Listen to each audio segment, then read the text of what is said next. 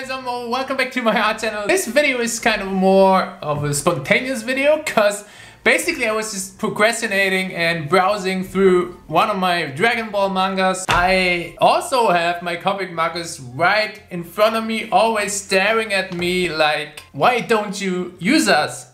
Like ever. I couldn't take it that my Copic markers are mad at me, so basically I started smearing around and I kind of like how the skin tones look, and then I did some more. This looks terrible, by the way. So I thought, why don't we just try to color a more complex panel? And so I found this one, and today I will try to color this panel with you. We're gonna start with drawing the background. The colors that I'm gonna use, I want to test them before I start on the other side. So because sometimes it's pretty hard because the caps on the Copic markers, they look so different. Because this looks basically like a darker color, but actually when you paint it, this is the darker color and this is the lighter color. I will try to work really fast here, and it definitely bleeds a lot. So you definitely have to be quick and still cautious that you don't, you know, draw over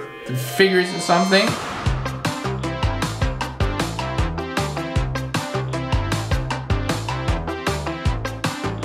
And one tip that I can definitely give you when you draw with markers, guys, don't start too dark. Okay, once this is still wet, let's actually try to do a kind of like a nice gradient. So I'm gonna use the darker green on the top here, and I'm gonna try to work this in really quick so we can have like a cool gradient.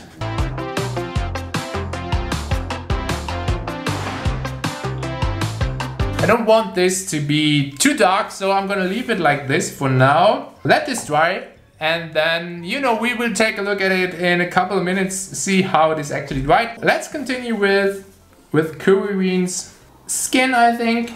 I could only actually recommend to keep your colors kind of limited, so don't use all the Copic markers that you have. I have 36 times 3 Copic markers, which makes 124.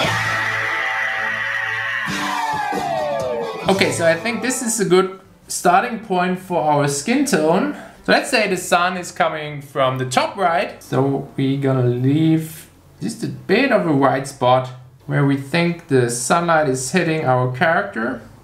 Man, I just love Toriyama's art so much. I really cannot tell you how much it's childhood to me. It's like awesome. I just love it so much, guys. He's my all-time favorite artist. So let's pick a bit of a darker tone for the skin.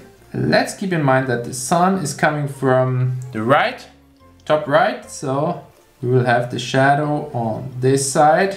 And this looks pretty like a pretty hard shadow right now, but once this dries, it will not look that hard anymore, so we don't have to be too cautious with this.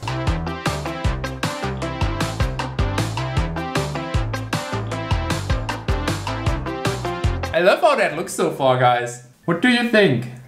I think I want to color the ground and the wall down here with like an earthy tone. Yeah, I think that could work. We are once again starting super bright with almost the brightest earth tone we could find. And then we're gonna work our way up slowly to darker and darker colors.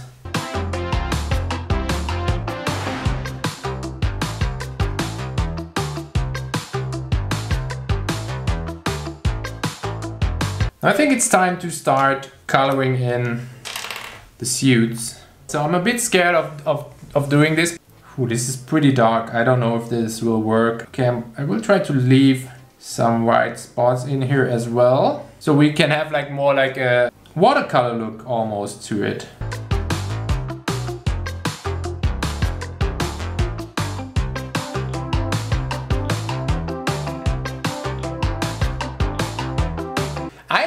Want to try to make this thing in the back actually look like a golden architectural thing. I don't know what it actually is supposed to be. So I will use these colors. I will start with a really bright yellow, and then I have like a yellow, red and a brown tone. And I will try to actually create something that looks like it's golden.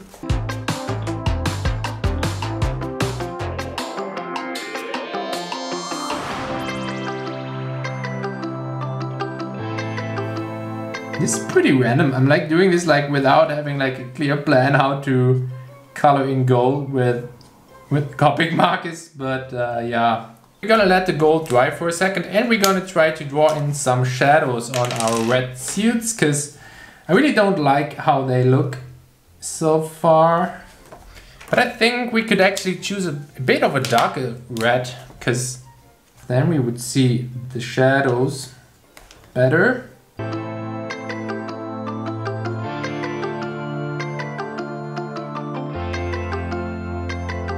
Okay, I'm gonna stick to those harder shadows here because I want to have, as I said, like this cell shading look. I like it a lot more than like having like this smooth coloring with Copic markers. But this is just purely personal taste, to be honest, so.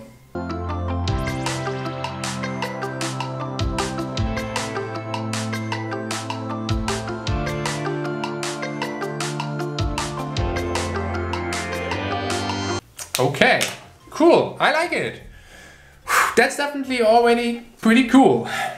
We are actually gonna draw in our individual bricks on the wall here. I think that will give it a lot more character and this will look kind of cool.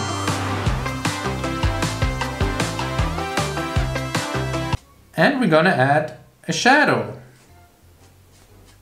like here.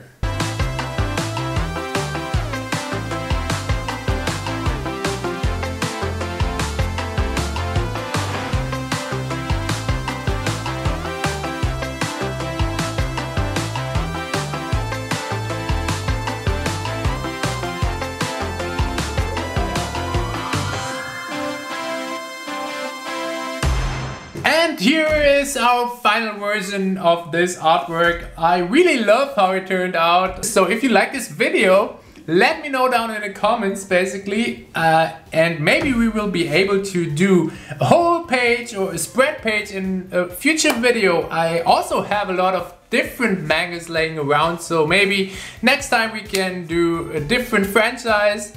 Feel free to subscribe. Leave a like, that's super important if you want to support the channel, and that's also really highly appreciated by me.